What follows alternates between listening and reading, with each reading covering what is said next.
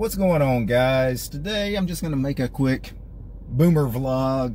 This won't be in my backyard. I'm just going to record this in the car.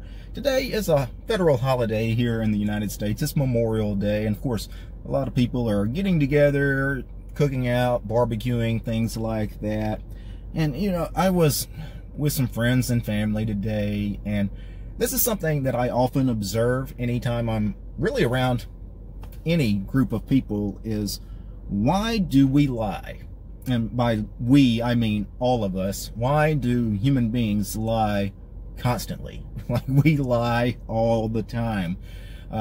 From the very moment you actually begin a conversation with somebody, it almost always begins with a lie.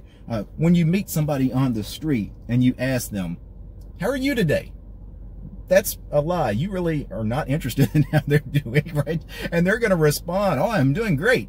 And almost no one is really doing great, you know, and then he's going to, you know, so he lies in response, and then he asks you, how are you doing today? And then you, of course, like a machine, you just robotically spit out, you know, your lie that you're doing fine today. But really, no one is ever really just okay or doing great. You know, we all have problems in life. But, you know, if you actually said, oh, you know, today I feel fatigued, I feel depressed, I feel a little down in the dumps, and, you know, so you start laying your problems onto somebody that just asked you, how are you doing today?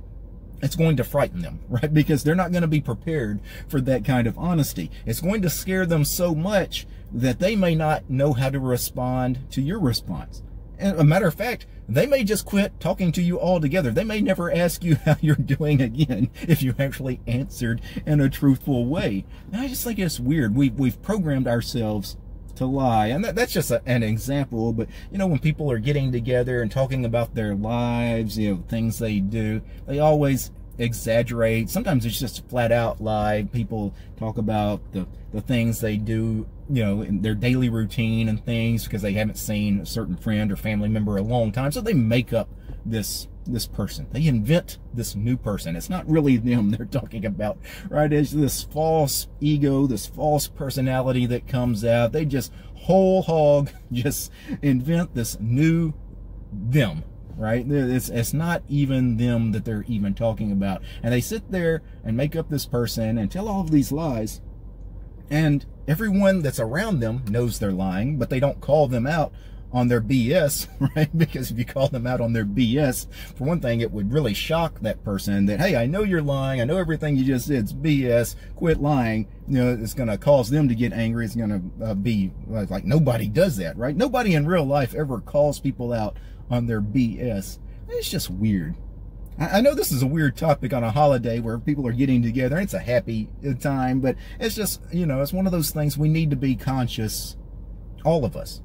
Everyone watching this video, and including the person making this video, we need to be conscious of not lying to others, but really lying to ourselves. Like, if you were a third-party observer and you could see the way you are talking, the way you're acting, because we also lie with just actions. We become a new person, right? We put on a show every time we're around other people to make them think we're something we're not, and it's just odd.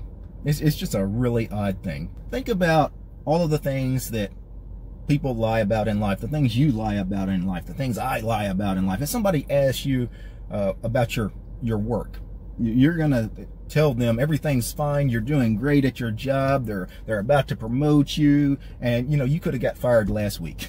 Right? That's the kind of things we do. Or if you're talking about sports you play, or workout routine or something, you're going to tell people that, you know, you're doing just incredible things, you know, at whatever sport or game you're playing, you know, your hobbies. You're gonna exaggerate.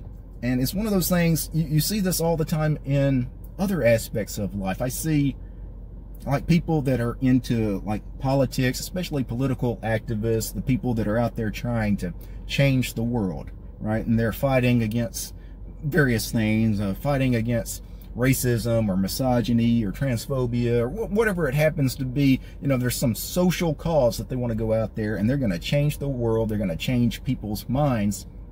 But they never really work on themselves, right? Because we all have this weird false personality, right?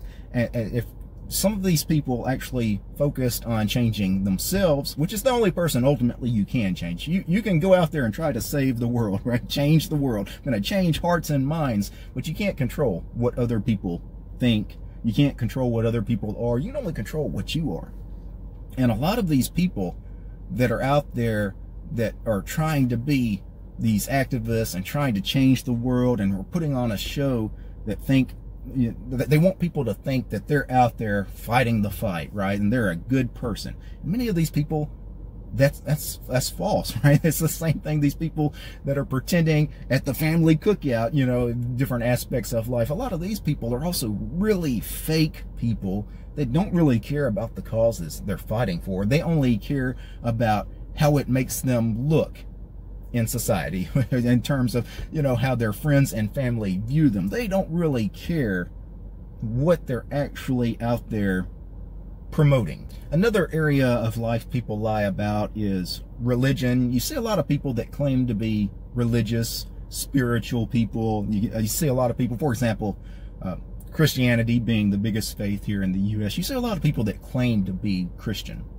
that aren't really Christian.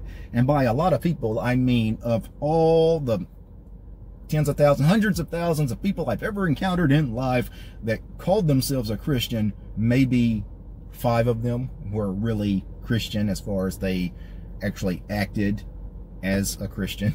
like they actually read the Bible, read the words of Jesus, and, you know, like Jesus of the Bible, would he condone your actions as a Christian? For 99.9% of you, if you identify as a Christian, no, of course not. There's a lot of things you do in life that don't really adhere to the tenets of Christianity.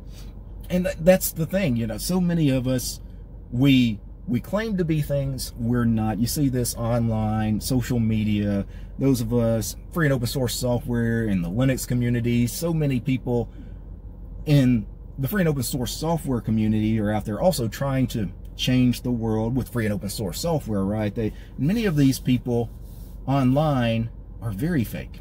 You know, especially if you know some of the people in real life that are also online. The people that it's weird. You're a completely different person. It's almost like you're acting. It's one of the things I have to be careful about as a YouTuber. I try to be very genuine. I try to just be myself on camera. A lot of YouTubers, though, purposely try not to be themselves on camera. They imagine that they're uninteresting. Nobody will like them. Nobody will like the real me. That's scary, right? That's a very scary thing. And I think that's why not just YouTubers lie on camera, pretend to be something different. And I think that's why people in real life pretend to be something different. They're scared to actually be themselves, because the real you, people may not like it, right? And that's a scary thing when you think about it. But, you know, at some point, you have to be you. You have to be truthful in life, because if you're not truthful, if it's not the real you in life, then everything in life that happens to you, it's all going to be accidental, right? It's just the law of accidents, right? Because everything you do, because you're never really the real you, all the cause and effect of your life, it's not really directed by the real you, right? Everything that happens in your life is just accident, right? It just happens.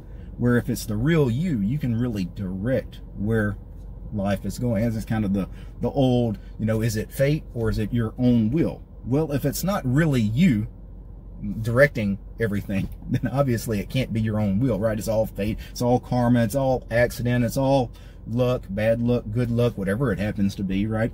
You know, at some point, we just have to be who we really are. Anyway, Boomer Vlog over, guys. Peace.